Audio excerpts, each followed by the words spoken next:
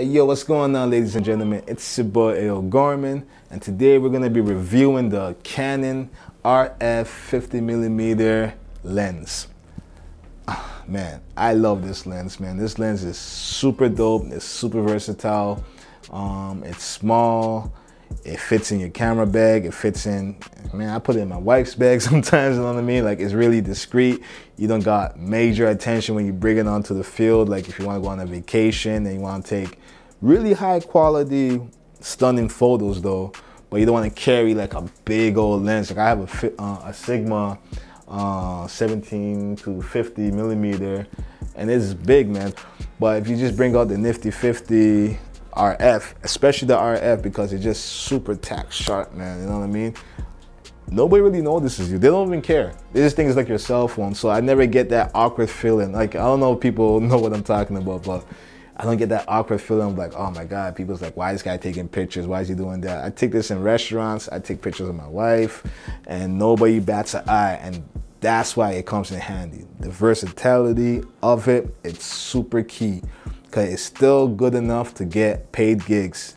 Yeah, paid gigs. Like, I get using this lens to do portrait shots, to do events, to do real estate stuff. So this lens is super versatile that you can get paid with it, or you can just keep it as a hobbyist, man.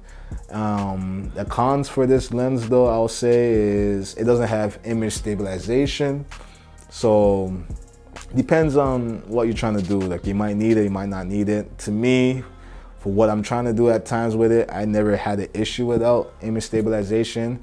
My Sigmas have image stabilization, and honestly, I don't really see too much of a difference.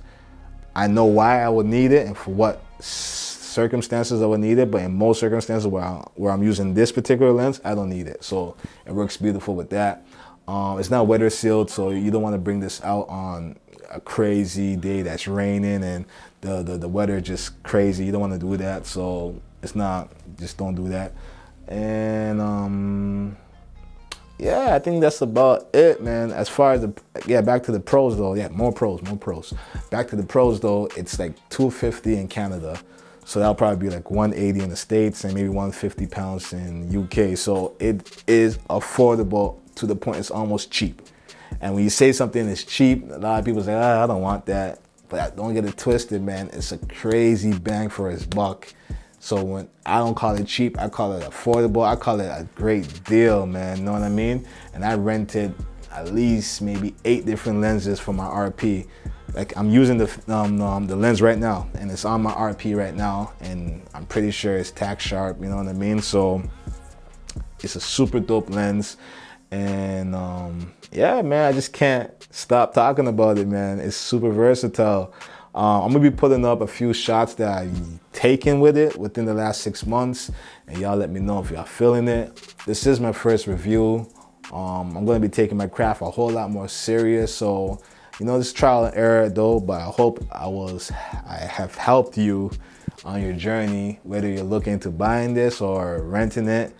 I will suggest it for anybody that's beginning to get into photography or beginning to get into videography, and you want to just start up with quality, but you don't have the money or you don't want to invest too much into it because you may not know how the outcome is. I say start with this, and I'm almost guaranteeing you will not be disappointed. In fact, you will be pleasantly surprised. So it's your boy Al Gorman. This is my review on the Canon RF 50mm, and hope y'all enjoy it. Don't forget to like, subscribe, and stay blessed. Peace.